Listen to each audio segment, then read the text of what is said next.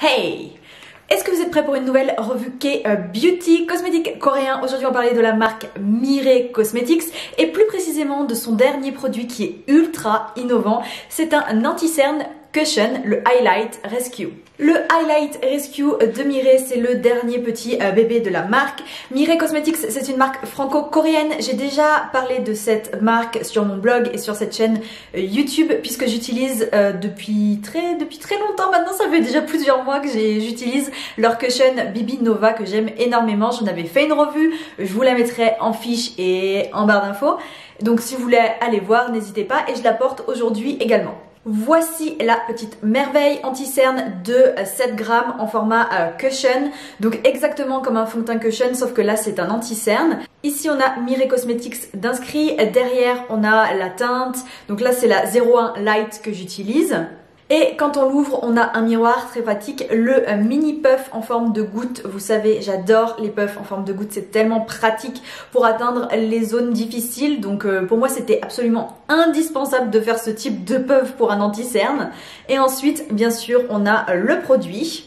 J'ai déjà testé ce produit, je sais déjà ce que j'en pense, mais je vais l'appliquer tout de suite avec vous pour vous montrer ce que ça donne. Ok, c'est parti, on va appliquer l'anti-cerne Mirai Cosmetics en format cushion.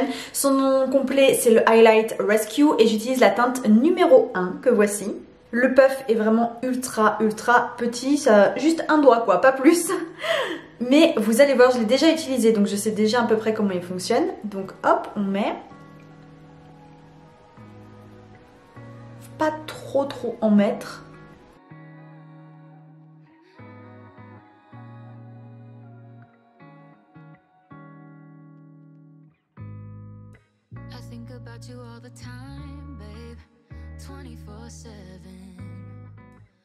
Et voilà mon teint d'un peu plus loin ce que ça donne. N'hésitez pas à me dire ce que vous en pensez en commentaire, mais je trouve que c'est vraiment sympa. C'est très naturel et il y a quand même un peu de couvrance. J'ai utilisé la teinte numéro 1 pour le Highlight Rescue Concealer, mais j'utilise la teinte numéro 2 pour le teint. Mirai avait sorti la Bibi Nova Cushion, moi c'est la numéro 2 beige. Et pour l'anti-cerne, j'utilise la teinte 01 parce que la teinte 02 est carrément trop foncée. Je vous mets tout de suite une image de moi avec la teinte 02, mais clairement ça ne va pas du tout. C'est beaucoup trop jaune pour mon teint, donc j'utilise la teinte 01. Ici on a la teinte 01, ici on a la teinte 02. Donc il y a quand même une différence, on voit bien. Celle-ci est quand même beaucoup plus foncée. Comme j'ai la peau normale à mix, je vais poudrer mon teint. J'utilise la poudre Velvet de chez Make-up Forever. Et je poudre uniquement ma zone T.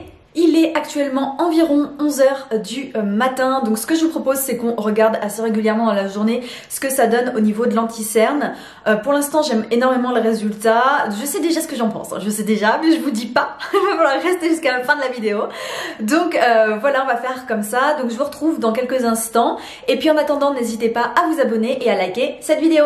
Il est à 13h30 à peu près dans ces eaux-là. Donc ça fait un petit moment maintenant que je porte l'anti-cerne et le fond de teint et le make-up de façon générale. Donc je vous montre d'un peu plus près ce que ça donne. Je vous ai fait des maxi gros plans. Donc voilà, on a quand même encore du produit. Ça a pas trop filé dans les plis. Un petit peu évidemment parce que ça bouge toujours, mais pas trop non plus. Je trouve que le rendu est encore assez joli, donc je suis contente. Je vais essayer de vous faire un retour un peu plus tard dans la journée. Hey, alors je reviens d'une grosse rando. J'ai la tête dans n'importe quel état. Regardez-moi ça. C'est une catastrophe, donc évidemment je suis partie maquiller, faire ma rando je trouve que le résultat est pas trop mal pour quelqu'un qui allait faire une rando sous le soleil. Il fait genre 28 degrés dehors. Je trouve que le résultat est pas trop mal. Je vous montre de plus près. Bilan sous les yeux, évidemment c'est un petit peu creasé, donc ça s'est un peu aggloméré, mais c'est pas non plus un drame.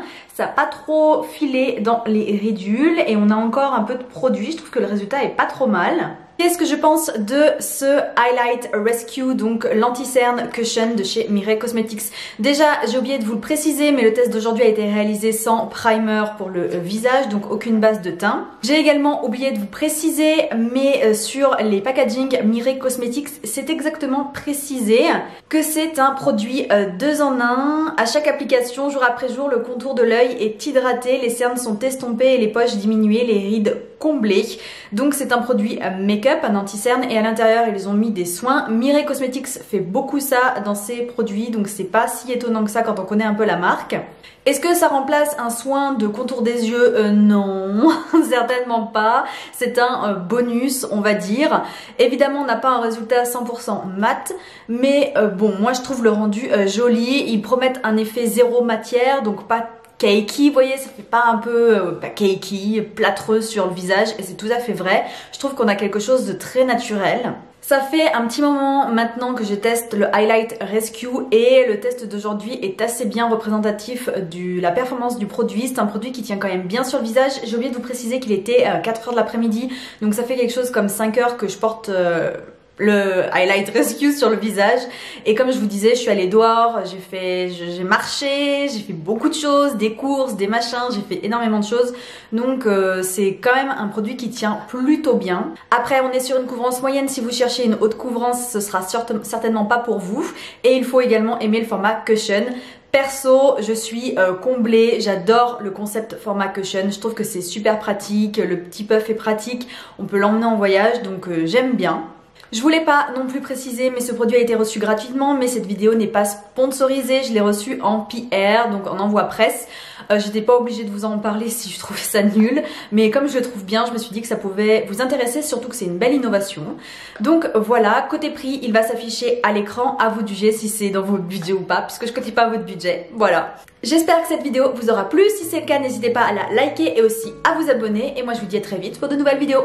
Bye!